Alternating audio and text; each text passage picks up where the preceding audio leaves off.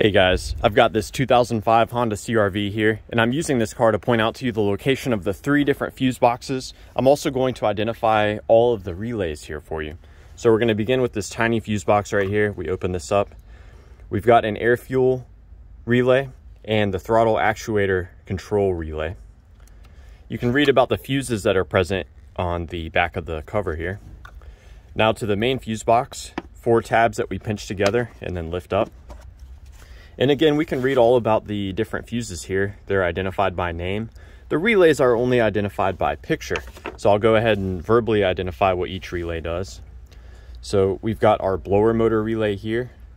We've got a headlight 1 and a headlight 2 relay. We've got a radiator cooling fan relay, which is, this one's for the condenser fan. Here's another radiator cooling fan relay. And in between them, we have a horn relay. Here is our AC compressor clutch relay, and this is for the rear defrost or defog, the heating element on the back. Now we can move inside the car. There's one more fuse box tucked away in here, and I'll point out to you the relays there as well. So this one is going to be to the right of the steering wheel. So we just pop down in through here, and we open this by just pulling it to us. And again, we can read all about the different fuses on the back. However, the relays are not identified at all on this diagram. So I'll just point them out to you. They're a bit challenging to see. Sometimes you have to move some wiring out of the way, but they're right up in here. So this large gray one that I'm looking at here, the gray relay all the way on the right-hand side behind these wires, that is our turn signal / hazard relay.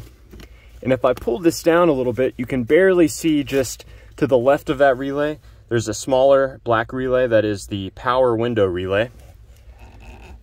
Now moving on, 2 final relays we can just barely see right here.